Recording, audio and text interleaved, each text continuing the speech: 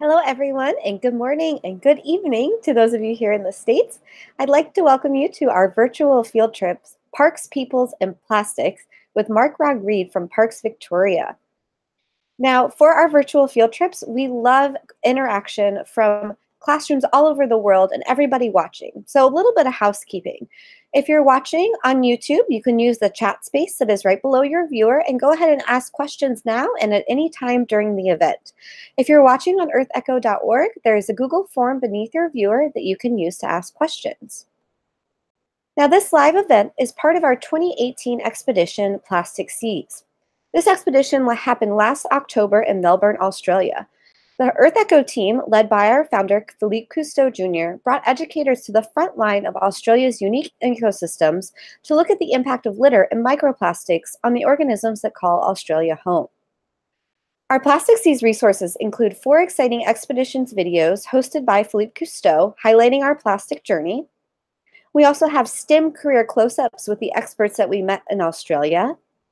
And we also have youth in action videos that highlight the amazing work that youth are doing in their communities to fight this ocean crisis.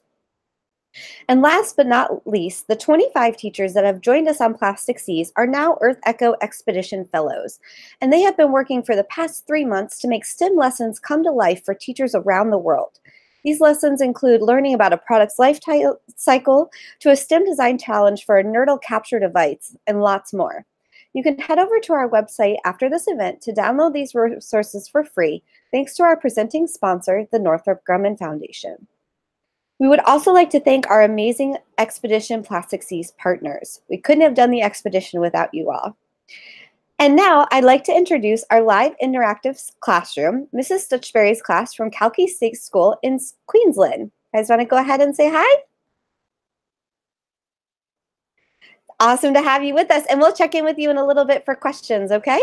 Hi, say hi. Hello. Hi. So good to have you with us. And now I would like to introduce Mark Rodrigue. He is coming to us live from Barwon Head Bluff, which is a marine sanctuary in Australia. Go ahead and take it away, Mark. Good morning or good evening or good night to wherever you happen to be in the world. Welcome to Barwon Bluff Marine Sanctuary down here at the southern end of Australia. I'm really pleased to be able to bring this park. This is one of the places that I get to look after. It's part of my job of looking after the animals, the plants, the habitats that we have here in Victoria as part of my work. But yeah, it's great to be able to share a little bit of our place with the rest of you.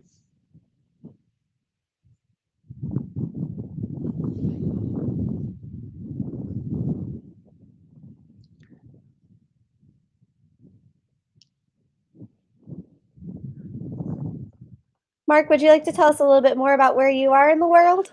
Oh, thanks, Jacqueline. I'm looking for the cues there. So Barwon Bluff Marine Sanctuary is one of 24 protected areas that my team, the Parks Victoria staff, look after. These are protected areas, just like national parks on the land, protecting the animals and plants and the habitats that we find here in Victoria. A lot of our animals and plants are found nowhere else on the earth, so we have a very big responsibility to look after and make sure that the things that live here stay here forever. We try to manage some of the issues to do with protecting things from invasive species, and I'll talk a little bit more about that as part of our presentation. But certainly our protected areas, like there are in many other parts of the world, are some of the most important ways we can go about looking after and ensuring our natural environments are going to be there in the future, so that the younger people in our group today get a chance to. I know it might sound a little bit of a scary thought, but maybe one day you might have children and you might even have grandchildren too. And I'd like to think that the world that your grandchildren will get to see is a healthy world that's full of really beautiful places where animals and plants can thrive. And when it comes to the sea, we hope that there's lots of protected areas that help to look after and make sure that many of these places are going to be there for your grandchildren. That's what it's really all about, trying to make sure that we do what we can together to look after these special places.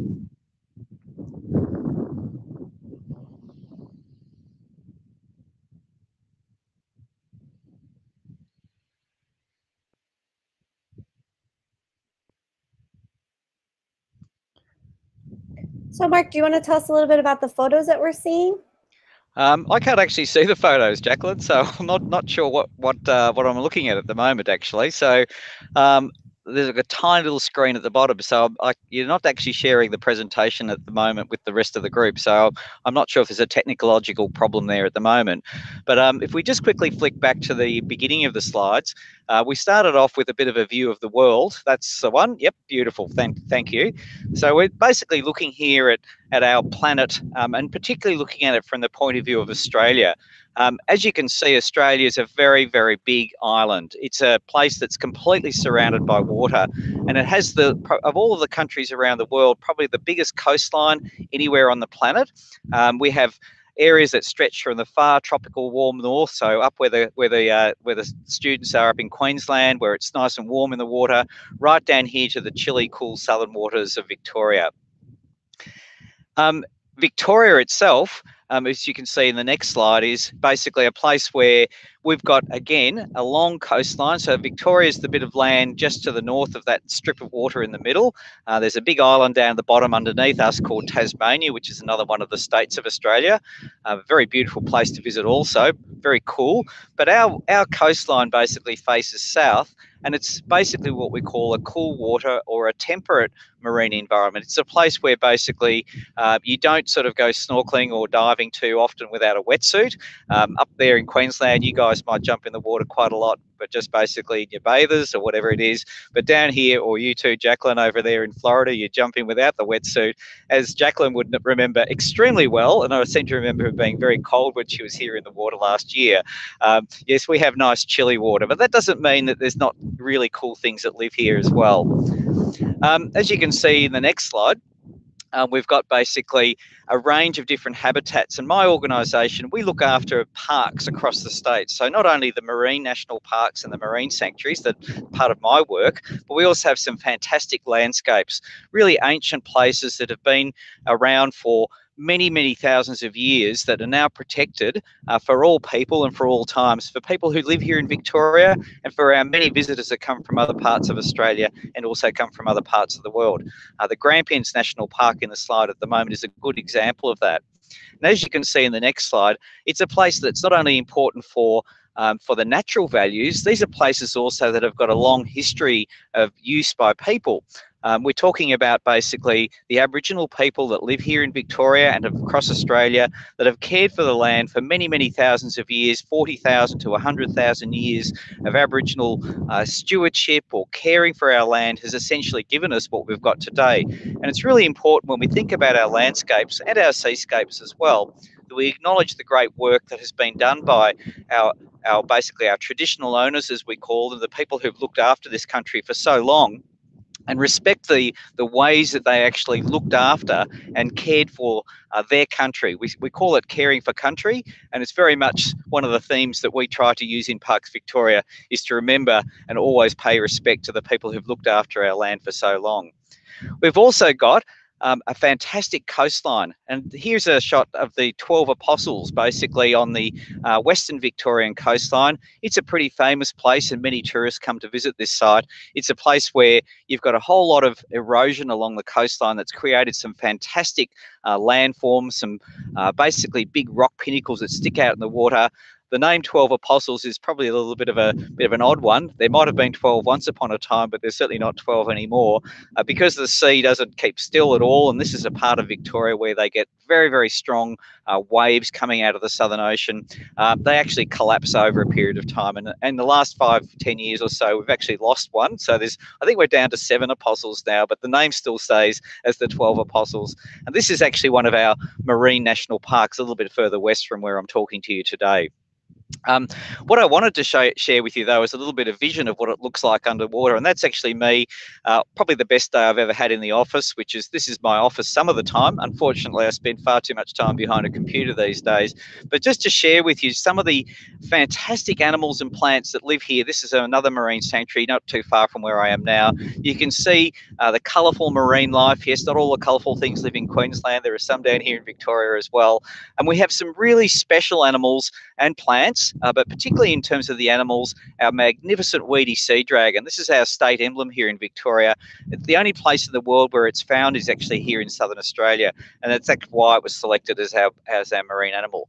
So you can see from the vision that there's some pretty important stuff that we need to be able to look after. We need to put aside some places and protect those areas so that people can come and enjoy them. And for that reason, the Victorian government about nearly 18 years ago created a system of marine national parks and marine sanctuaries, what we might call marine protected areas, that are there to try and make sure that these places, like national parks on the land, provide a way for these animals, plants and the communities that support them to exist into the future. I'm wondering if there's, when we actually look at some of the habitats that we find in our Victorian marine environment, we've got a whole range of different habitats. We've got rocky reef environments, such as the one where I'm sitting at the moment down here in Barwon Heads. These wonderful places, again, provide solid real estate for plants and animals. Under the water, we have kelp forests, or places where seaweeds, or marine algae as they're more properly called, provide, just like forests on the land do, great habitat, great protection. They provide food and shelter for many different sorts of animals, from the fish that swim around in the water through to the things that might crawl around on the base there, like the rock lobsters and the snails and things like that. We also have fantastic areas of seagrass, and seagrasses are, again, another type of plant that live in the sea. These are plants that basically have flowers, so they're quite different to seaweeds or the algae. They're really important places, particularly for fish, many different sorts of fish, including things like the beautiful seahorse you can see in the photo now, and that they depend upon these habitats for the early part of their life. These habitats also extend down into the deeper water. So we've got deep reef systems where there's no sunlight. Obviously, plants can't grow. So you get a different community living there, made up mainly of animals, such as these beautiful yellow zoanthids that you might find in some of the deeper waters around Victoria. When we actually go a little bit further, we've also got some other sorts of habitats that are also found there. I'm finding it a little bit hard to see what the picture is of at the moment, but that's, again, just another example, basically, of some of the different sorts of habitats that we actually find down here. Mark, in this photo, I see a camouflaged creature that is very unique. Do you know which one I'm talking about? The weedy sea dragon. Okay. So the weedy sea fish. Oh, sorry, the cuttlefish. Yes, it's very hard to see on my screen at the moment. It's a little tiny square. But yeah, the cuttlefish is one of our fantastic animals of southern Australia. Yes, they do live in other parts of the world, but these are the masters of camouflage. They can change their body shape and colour to blend in with their backgrounds. They really are quite extraordinary. And again, here, and I like to sort of think about the special things that are here in southern Australia. We have the world's biggest cuttlefish down here across our southern Australian coastline. They grow to over 1 metre or so in terms of their size. In our next slide, what are we seeing here, Jacqueline? Ah, right, of course, one of my other favourite animals, a cousin of the cuttlefish in the same group. It's another mollusk. But this is one of our, sometimes what are called the butterflies of the sea. They've got a pretty interesting name. They're called nudibranchs. They're a sea slug. That's probably a little bit less exciting a name than calling it a nudibranch, and you can find out more about those. These are specialised slugs that like to feed on some of the animals that live on the rocky reefs environments. They really are quite spectacular in terms of their colour, and like many of the animals and plants that I've talked about so far, and we'll see it again in the next few slides. These are all things that are what we say is endemic, or they're only found in our part of the world. One of the reasons why we have these parks is to make sure that these things exist into the future. We also have lots of really interesting fish. The horseshoe leatherjacket that you're hopefully seeing at the moment is a good example of one of the many different species of fish that we have here in Victoria. 85% of our fish in Victoria are found nowhere else in the world. So again, if we want to think about why we should be looking after and protecting some areas, and we have about 5% of our coastline as these protected areas, we don't allow fishing in those areas, we don't allow people to collect, but it's a way of ensuring that some of these unique and diverse species that we have here are going to be there into the future. And what are we seeing here at the moment, Jacqueline? Looks like a flock of birds. A flock of birds, okay, because the marine environment is not just about the animals that live under the water. There are obviously a huge number of animals that depend upon the water and the marine ecosystems for their food, for their breeding, etc. And this particular group of birds are, again, just a reminder of the fact that our world is actually very connected. This is what we call a group of migratory birds in one of our marine parks in southern Victoria. These birds actually fly not only around in the local area, but they actually fly from the northern hemisphere down here during our summertime, or when it's nice and cold up in the northern hemisphere for those of you in North America, where it probably is quite chilly at the moment. They basically move from one summer to another summertime. So they breed up in the northern hemisphere in places like Russia, the very far eastern part of Siberia. They fly down through places like Korea and Japan, Indonesia, and they make their way down all the way down here to southern Australia to come here and feed. But they're, again, another really important reminder of the fact that the world is actually connected not only by the oceans themselves, but by some of the animals that move between different places in the world, that actually, again, gives us a good reason why we need to look after our places here, because other places depend upon some of those same animals. So when we actually think about our environment, the Victorian government, back in 2002, created a national park system for our marine environment, a protected area system where fishing, as I said a moment ago, is not allowed. So this is just like basically saying when you go to the national park on the land, you don't take the chainsaw or the axes along, you don't take guns and things like that, or you don't go hunting in those areas. Our marine national parks here in Victoria are there to protect animals and plants and the habitats that support them in the absence of people taking things away. And we've got to be very careful about how we look after these places. People hopefully understand that this is a place that's special, that needs some level of protection. When they come down to visit, they don't actually bring the fishing rod down with them or go out with their spear guns and things. It's really important. We've got some small areas, as I said, it's about 5% of our coast here in Victoria, that these areas are left alone. They've also got lots of benefits because the animals and plants that live within these park areas get a chance to spread to other parts of the world. So I'm wondering if any of you guys out there have got any questions for me about what I've just talked about in relation to our parks or some of the things you might have just seen. Great, thank you, Mark. I think we're going to go to the Kalki State School because they have some questions ready for you. Hi, my name's Christina, and we live in Bundaberg in Queensland, and are lucky because we have the Great Barrier Reef and endangered loggerhead turtles on our doorstep. They eat plastic. What are the dangers you see in your waterways that lead to the ocean? Well, that's a really great question, and I'm really thrilled and glad we had a chance to have a bit of a chat before we started the field trip. So we have quite a number of threats that actually happen on the land, and this is really the important thing to remember, that the land and the sea, while they're different, they're very connected, and our waterways lead from the land to the sea. Down here in Victoria, we've got some quite large cities. So Melbourne, for example, which is probably from where I'm sitting at the moment, about maybe nearly 50, 55 kilometres away from here. That's a very large city with over 4 million people. And again, not everybody's as careful about thinking about the connection between the land and the sea as you guys obviously are. But in our cities and in our smaller towns, like where I'm here in Barwon Heads, unfortunately, rubbish ends up on the street, and we do see quite a lot of litter actually wash down our waterways, down through the stormwater system or down through the rivers and things like that, and end up in the ocean. So that's one of the effects that we actually see, or where we actually see a connection between the land and the sea. And the plastics that are part of that are obviously the issue that we're going to be talking about a bit more today. But some of the other things that happen as well is when people basically there's a lot of what we call nutrients, or the food that's very important for plants to grow, things like nitrogen and phosphorus that are found in things like fertilizers. They're also found in things like sewage, which again obviously is something that all of us contribute to in one way or another. It's found in stuff like, dare I say, dog poo. When that sort of stuff washes into our waterways, it can end up in our marine environment as well. And what it does is it encourages algae to grow. And I know up in Queensland you've had some problems on the reef in recent years with algae and areas of the reef actually being stressed by nutrients, or these nitrogens and phosphoruses that are coming out of what we call our catchments or our watersheds, if you're in the United States, that wash down from the land into the sea and really create situations that are not ideal for the plants that should be there or the habitats that should be there. So there's one thing that certainly has an effect that we see. Another one that I deal with a lot in my work is actually animals and plants that come from other parts of the world. Here in Victoria, it's been isolated for many, many millions of years from other parts of the world.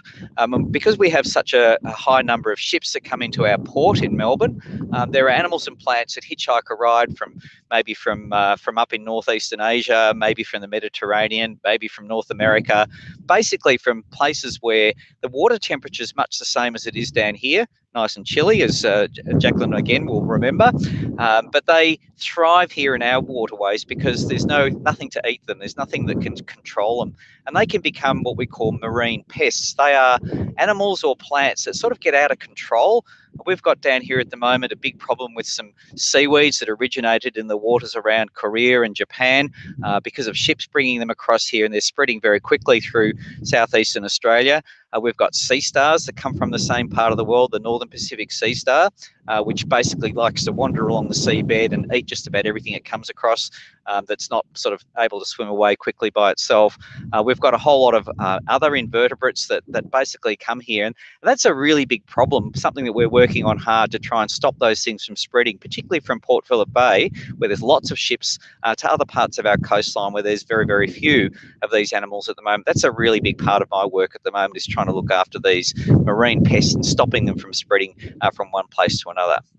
So there's just a couple of examples of where the land and the way we use our waterways can actually influence the health of the marine environment.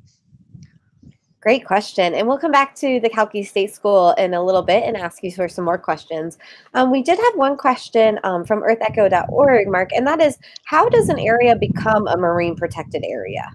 That's a really good question, Jacqueline. Now, this is something that governments around the world are all trying to think about. How do we actually put aside some areas that are especially for the purpose of conservation? The way an area becomes a marine protected area is when people care. If people don't care about the marine environment, they don't think about the importance of having some areas set aside to where fishing doesn't actually occur. So it's it's basically, at the end of the day, protected areas are created by people. When people actually care about their local patch, they care about their backyard, they want to make sure that the animals and plants there are going to be there in the long term. In the same way that national parks on the land are created or formed, governments, basically influenced by the people who vote for them, basically put aside areas. They create legislation, they create boundaries to say that this particular place is actually special, that we're not going to allow certain activities that might happen outside the park to occur.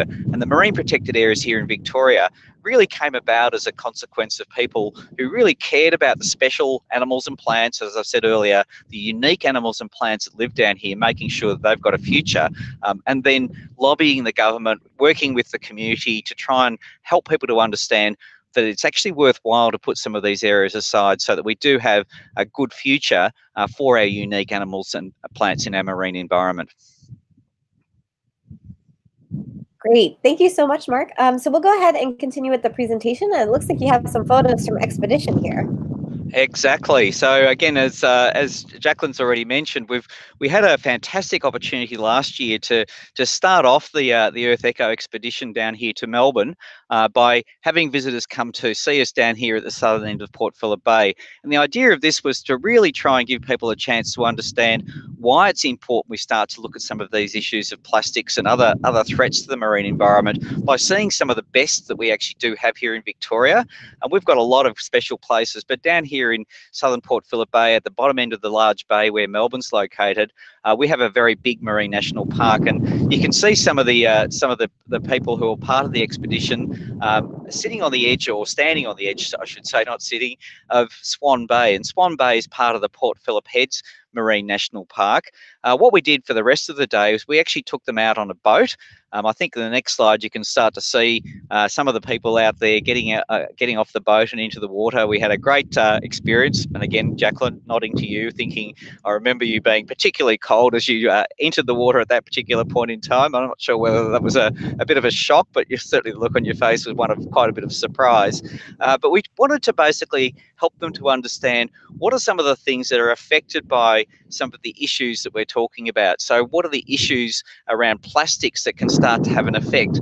We're very fortunate to start our trip by going to visit a very special part of the bay where there's a whole lot of seals that are located. And you can see those in the next slide. They're on a special structure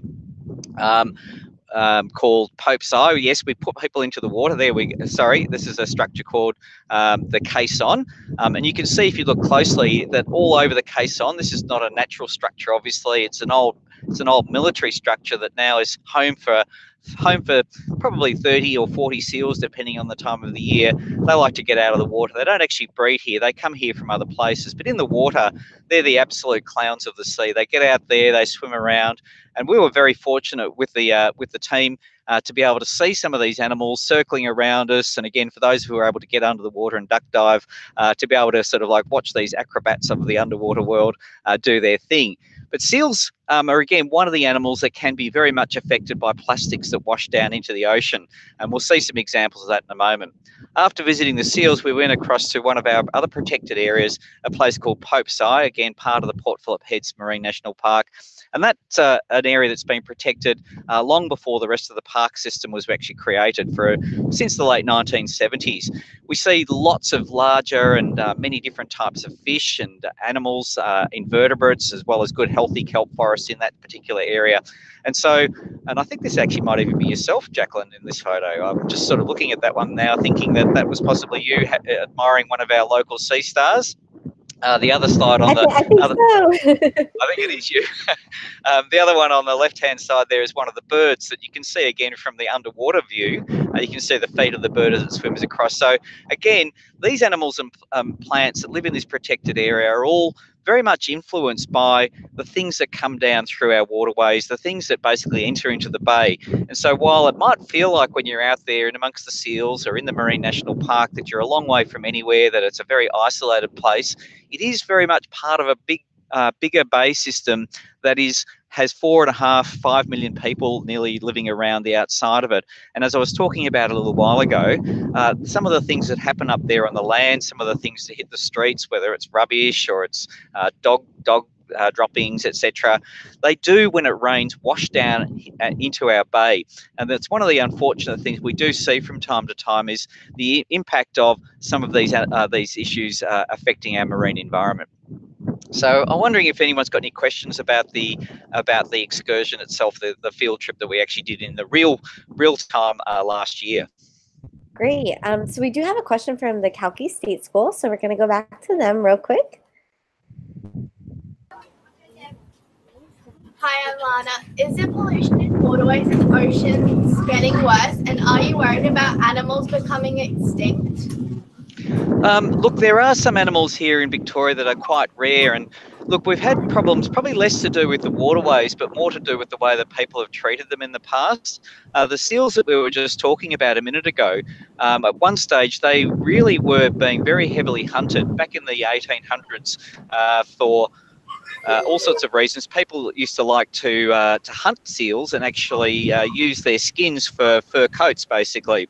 Now, that stopped around about 100 years ago, but prior to that happening, we actually had our populations in Victoria, and the Australian fur seal, which was the one that we were able to swim with when Jacqueline and the team were here. They're actually only found here in southeastern Australia, in Victoria and in Tasmania. Their populations got absolutely hammered by people hunting them, to the point where they became in some places now where there's 25,000, 30,000 seals, they got down to numbers like 10, 14 in different parts of Victoria. So they really nearly became extinct as a result of human activity, that hunting that went on in the past. We see today also some animals and plants, particularly fish, that get very heavily targeted by people who want to eat them. And while we don't call them endangered species as such, they can certainly become quite threatened by overfishing, by people taking too many from the water. And again, that's one of the very important reasons why we have these protected areas and we don't allow fishing within our marine protected areas. So yes, it's a big issue. Probably the group of animals that are most endangered that we have here in Victoria are actually some of the birds. And you remember me showing the picture of the birds that come from Siberia that are feeding here in Victoria for the summer months and then go back and have their babies up in the northern hemisphere. There are many of those that are affected not by things that are going on here in Victoria, but by the fact that their habitats, the places that they need to feed on, are changing in other parts of the world. In Siberia, many of them are hunted for food. In some of the places where they feed on the way down to Australia have been changed. So the big tidal mudflats in places like Korea have been drained and cleared, and now there are buildings on them where there used to be once upon a time lots of nice gooey mud that provides great food for a great place for the food that these birds need to fuel up basically. Those areas are now gone. And they're some of the things that we're really facing down here in Victoria, where there are threats coming from a number of different sources. The other one I'll just mention, and coming back to the pest issue that I talked a little bit about, this is also another way that animals and plants can become endangered, is where you have invasive species, just like weeds, like, blackberries, or animals like cane toads, or things like we have a lot of foxes and things like that down here in Victoria. Unfortunately, some of those animals and plants that live in the marine environment, like the sea stars or the seaweeds I talked about a minute ago, can replace and get rid of, not provide any space for, or they actually go around and eat some of the animals and plants we have. So that's another example of what we call a threatening process. It's basically something that causes things to become rare, and in some cases, not so much here in Victoria, but in Tasmania, a bit further south from where I am, there's a species of fish called the handfish, really unusual fish. Look it up when you finish the excursion, and really quite strange fish that live on the bottom. In places like the Derwent Estuary near Hobart, they've actually become highly endangered because of these exotic species, these animals that come from in fact, the sea star that comes from up in the the northeastern Asian area. So look, there's a whole lot of things that threaten the marine environment, but the plastics one that we're focusing on today is one that's particularly challenging because of the fact that these things move a long way from where they come from, and they do tend to come from places where people are. They come through our waterways, they come from our streets, they come from our towns and cities, and they end up basically causing problems that we'll talk about in a moment. Great, thank you guys. Great questions. We'll come back to you right before the end of the presentation and have some more. So Mark, I see a picture of Marine Patrol up next. Excellent. All right. So I just wanted to share with you some of the work that we're actually doing at the moment, and also talk about, again, in a bit more detail, some of the problems that we're facing looking after our marine parks. Again, remember that these parks basically are very much influenced by the activities of people. One of the things I talked about a bit earlier was the idea that these are protected, so no animals are allowed to be harmed or taken away from the area, including fishing. So my team, our rangers who get out on the waterways, are out making sure, and our partners in the fisheries officers are out there patrolling our parks and making sure that people are not doing the wrong thing. And if they're caught fishing, they get a fine basically, and that certainly is a very strong reminder of the fact that they shouldn't be doing what they are. We do a lot of work to try and make sure that people know where they are, to know that these areas are protected. So we've got signs, we've got information that's available at boat ramps and places like that. We also have a fantastic app that we use to help fishers know when they're out on the water, whether they're inside or outside the park. And just like on the Great Barrier Reef, you've got some important areas that are no take, or they're protected, fully protected, where you're not allowed to fish. This is an important part of the work that we're doing.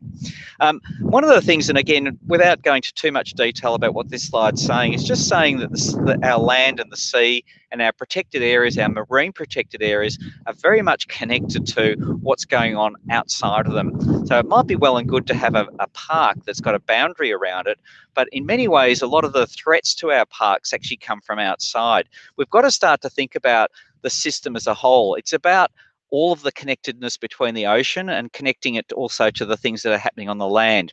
Now, this little slide is just a reminder, and this is one of the things that I work on a lot, is just to look at the ways that we need to work with our partners in the community, our partners in industry, our partners in other government organisations, and the most importantly, people like yourselves, young people and old people alike, to understand that the world is connected. Our systems all link up with each other, and if we start to think that all the work we have to do happens inside the boundary of the park, we're actually kidding ourselves that we're actually going to be effective.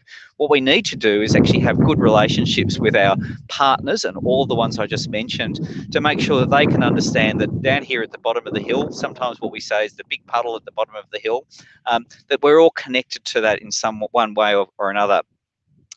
In the next slide, you can see some of the things that I was talking about a moment ago in relation to some of the animals. Now, what are we looking at here, Jacqueline? It's a bed of seagrass. It's a bed of seagrass, all right. And this is, again, a good example of a whole lot of seagrass that basically is looking nice and green and healthy. If we just forward to the next part of that slide, you can see what it looks like when some of those nutrients, I think we've just skipped a slide there, but eventually that seagrass can be covered over with all sorts of funny algae and things that basically stop it from being able to get the sunlight it needs to grow. This is the nutrients that I was talking about a little while ago in relation to the things that wash off our farms, that come out of our urban waterways and down through our streets, that create this algae that covers the surface of the seagrass, stops it from being able to get proper sunlight, and therefore it starts to make it a bit hard. So again, that's not something that's happening inside the park, it's something that happens up on the hills. And again, when people start to think about how do we look after our water quality, the things that are flowing from the land and into the sea, it's all got to do with essentially the effect that this nutrients, the nitrogen and the phosphorus that are coming out of the coming off the land, how they can impact on places like seagrass. In the next slide, you can see an example of one of our significant marine pests. Now, it looks like a very pretty sea star, I know. This is one of the ranges down at Wilson's Promontory Marine National Park in the very southern tip of Australia, of mainland Australia, I should say. Sorry, Tasmanians. You can see there in the photo, one of our rangers, Matt Hoskins, who's holding up a sea star there. And as I said, it looks like a pretty sea star, and you might sort of think if you just saw it, oh, that's just great. It's just a fantastic thing to have. Well, no. Matt was the person who first found this northern Pacific sea star down in the Wilson's Promontory Marine National Park. And it was very scary because these sea stars produce something like 15 to 20 million eggs, each individual female. So they've obviously had to have males and females in that space. But to actually think that there was a small population starting down at the southern end of Australia and in the Marine National Park was a very, very worrying time. So we did a lot of work to try and make sure that those things didn't become established, and have been trying to manage those and stop them from spreading. Unfortunately, because the sea is very connected to each other, in more recent years, we've actually, in fact, only in the last year, and even 2 months ago, we now know that these sea stars have moved a lot further east, and they're now in a place called the Gippsland Lakes right over in eastern Victoria. So look, this is a problem that is going to continue to be a real challenge for us. How do we prevent animals and plants that are problems or are pests, marine pests? How do we stop them from spreading, whether it's through natural means, which is very difficult to do, but because these things can be easily spread by boats and by people and their activities, we're trying to get the Victorians to understand that cleaning your boat, making sure that you check your equipment before you move from one place to another, particularly washing things and drying them properly, is a really good way of stopping these things from spreading. In the next slide, you can see, what are we looking at on this one, Jacqueline? Looks like a beach that has some odd blue objects on it. Okay, all right. So this is now getting to the heart of the issue we're talking about today, the issue of plastics. Again, this is a special place, again, down at Wilson's Promontory, probably one of the most protected places in Victoria, where there is no shops, there's no towns, there's no cities. It's a beach, basically, which is what we would say in many ways is pristine. It's very isolated from other beaches, other parts of the Victorian coastline. But if you have a look closely at what you can see, this is a close-up looking at the sand, and some of the things that are found in the sand there are quite disturbing. You can probably pick out from the colours in particular, but some of the shapes that are in there, that unfortunately at this little beach called Cotters Beach in Wilson's Promontory National Park, there's actually a lot of plastic there. And the question then should come, where did that plastic come from? It certainly hasn't come from the local national park. It's not there aren't any shops, as I said a moment ago, and there certainly aren't the places or the sources of plastics that you might expect.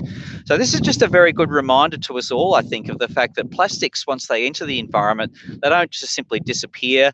Yes, they float on the surface of the water, and that's how they can spread, but they also break down in size, and these little tiny bits of plastic, including the things we call nurdles, as well as a whole lot of other plastic fragments, can travel for many, many hundreds and even thousands of kilometres to places where they can start to impact.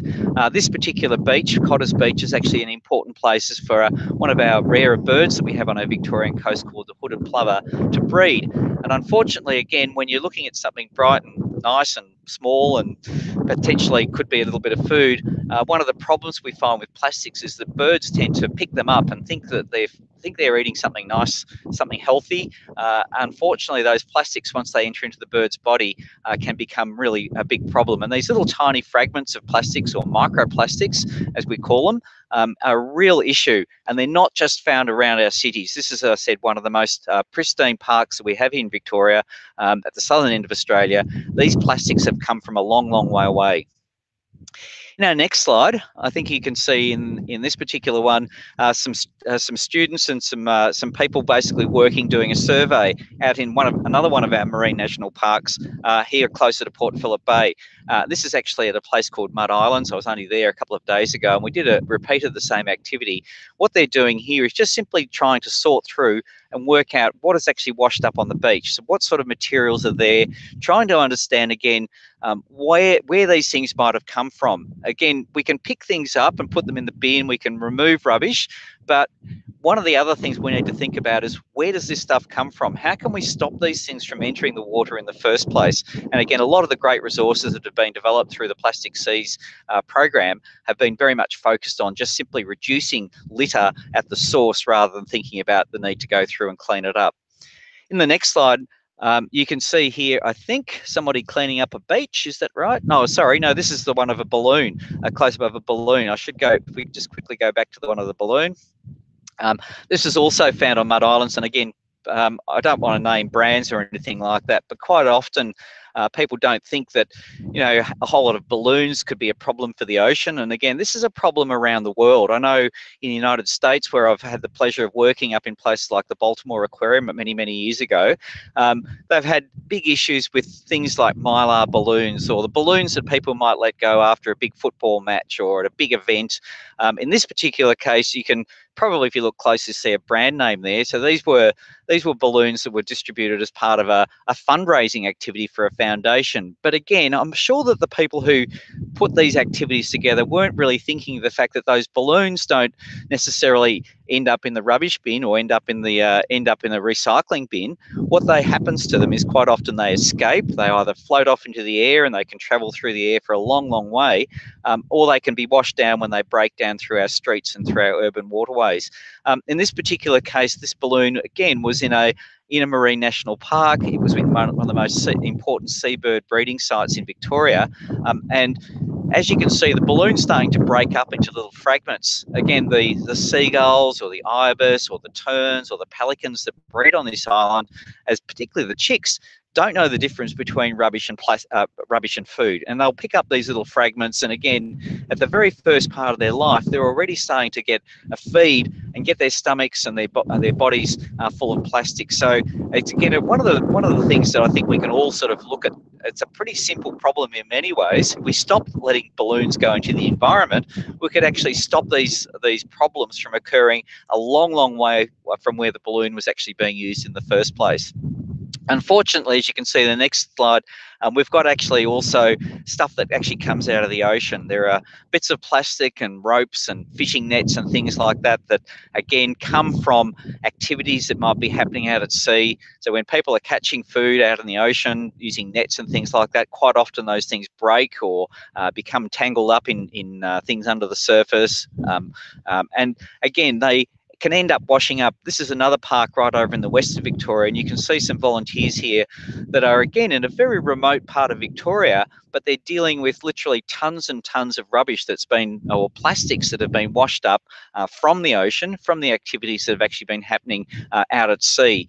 So whether we're talking about the stuff that's coming from the land or the stuff that's coming from the water, plastics are a real problem because they stay in the environment for a long time. It takes a long time for them to break down. And even when they do break down into small fragments, they still can become a problem because of the fact that things might see them as food and start to eat them. I guess the solutions, the ones that we need to be starting to think about here, are just what can we actually do to stop those problems from occurring in the first place. Again, Jacqueline, if you wouldn't mind just telling me what's on the slide there.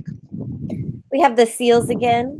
Oh, okay. So back to the seals. Now, this is it sometimes looks a bit funny because you can see here, if you look very closely, that one of the seals is actually wearing what looks like a mask and snorkel. Well, it's got no snorkel, but it's certainly got a face mask on. And again, this is not something that's been caused from a long, long way away, but by people simply losing bits of gear. That mask is now wrapped around the seal's head. As the seal continues to grow, that mask is not going to get any bigger at all, and eventually it'll start to cut into the seal's skin. We've unfortunately got a big problem, particularly around Port Phillip Heads, with plastics, things like plastic packing tape, plastic fishing line, plastic, and as you can see in this photo here, entangling the seals and actually causing them quite significant harm, or in some cases when we've had seals that have been very seriously injured by plastic, again, cutting into their skin, causing them a great deal of distress, in some cases to the point where we've had to get some of the specialists down from Melbourne Zoo to actually euthanize, or to put the seals to sleep, because they're in such a bad way. They're so unhealthy and they're so stressed by the injuries that have been caused by plastics. So plastics can affect things in many different ways. They can affect things because they become part of the food chain. They can affect things because they entangle things. They can affect animals and plants in the sea because they smother things, cover things over. They are a real problem. And our work in Parks Victoria is very much to try and encourage people to think about being healthy in our lifestyle, to get out and enjoy our wonderful park system. We have a saying, we say healthy parks and healthy people. It means go out and enjoy the environment, but also think about what we can do while we're out there, or when we're back at home again, to look after and make sure that our park environments are actually kept healthy too. It's not just all about having great places to go for adventures and to go snorkeling or diving or walking on the beach, or in the case of our land parks, to go for fantastic trips across the mountains or through the forest. It's also about what can we do to help to look after as people? What can we actually do to help to look after and make sure that our parks are going to be healthy into the future? So I hope that that's given you a little bit of an understanding of some of the work that we do. Again, some of the challenges that we're facing in terms of looking after and making sure our park systems are actually going to be healthy in the future, but also some of the things that we can do as a community, as individuals, the great work that you guys are doing up there in Queensland to reduce plastic litter from getting into the environment in the first place. It's much better to do that kind of work than it is to go around and pick it all up at the end of the day. If we can stop our plastic bags from washing into the ocean, there's no issues with the turtles. The turtles aren't going to be mistaking them for jellyfish. If we can stop the microplastics from entering the ocean, or the things that break down from the plastic materials that do unfortunately end up there, and stop that at the source, it doesn't means that our seabirds are not going to be as affected by picking up and feeding it to their chicks.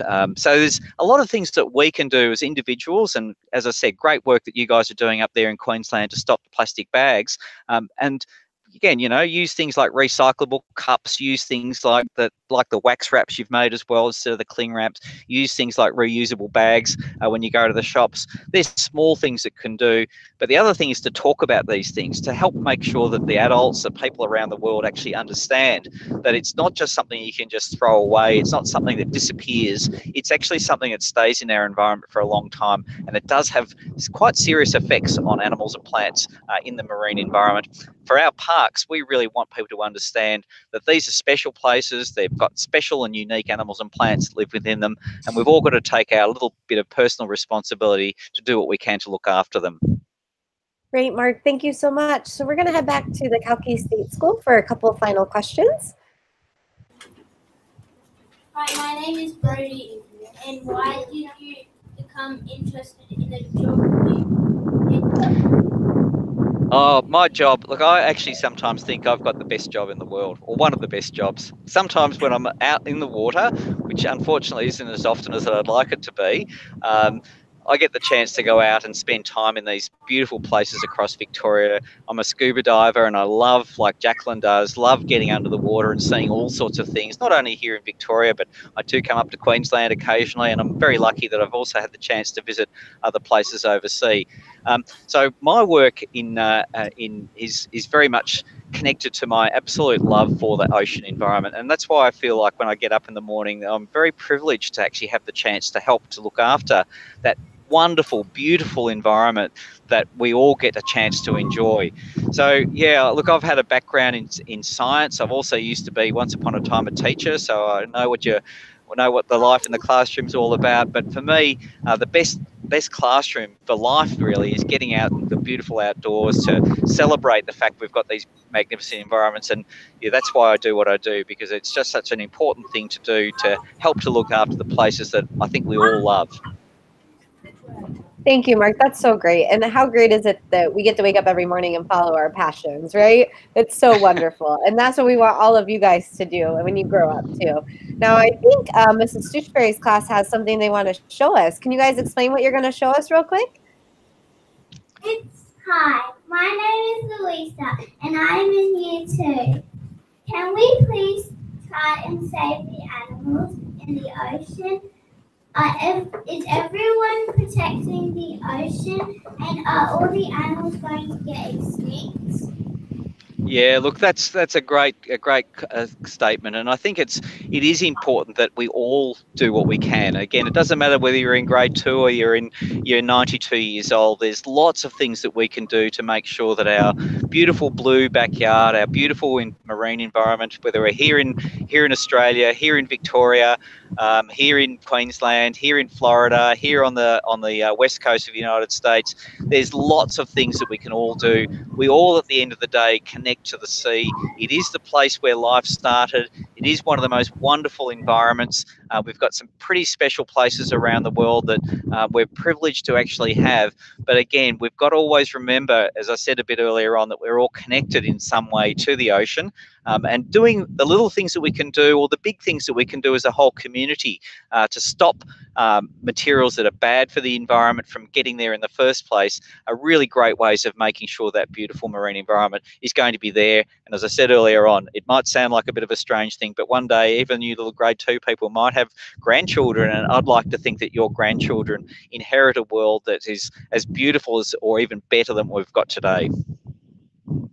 Great. Thank you so much. And I love that you guys are EarthEcho engineers. Look at that. So, Mark, they have been working through the Plastic Seas curriculum to see what they can do to help with the plastic problem.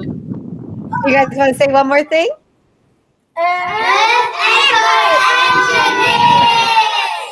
Yay, we are so proud of you, EarthEcho. You are the best engineers I think we've ever had.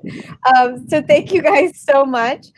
We would encourage you all to follow along with Parks Victoria, and you can follow their website. I would also encourage you to check out their Facebook and Instagram. I know that I love looking back at the pictures, and it makes me miss Victoria a lot, and all of Australia. And I'd like to go over some upcoming events that we have here with EarthEcho. We have in March a big event for us, which is World Water Monitoring Day, which is March 22nd. So we encourage everybody to go out and monitor your water and add it to our international database at monitorwater.org. And again, this event is part of our 2018 Expedition Plastic Seas launch. We visited Melbourne, Australia, and we got to meet amazing people like Mark, who you guys got to see today. And we also created a series of videos documenting our plastic journey in Australia. Some STEM career close-up videos that talk about the experts that we met on expedition. And those youth in action videos that highlight the amazing youth that are working in their community against ocean plastic pollution. Again, I would encourage teachers all over the world to check out our amazing lesson plans that were created by our 25 Expedition Fellows. So they are STEM lessons created by teachers for teachers, and they are available for free to download off of earthecho.org, thanks to our presenting sponsor, the Northrop Grumman Foundation. Of course, we couldn't have done Expedition with all of our amazing partners, including Mark and Parks Victoria. So thank you so much. We also would encourage you all to follow along EarthEcho's adventures at Facebook, Twitter, Instagram, and you can also sign up for our newsletter as well. This year we'll be heading to England to have an expedition looking at fisheries, which is very exciting. We would also, again, like to thank the Northrop Grumman Foundation. They sponsor our expeditions program, but they also continue to generously support EarthEcho International as a whole, and we want to give them a big thank you. So thank you, Mrs. Stutre's class. You guys want to wave goodbye? We appreciate you joining us and all your excellent questions. And thank you, Mark, so much for joining us live from your marine protected area and co-hosting this live event with us. And we will let you know when we have our next virtual field trip coming up. It's Monday evening for those of you in the U.S. and Tuesday at noon for those of you in Australia. So we hope to see you then. And we remind everybody to keep exploring. Bye, everyone. Bye.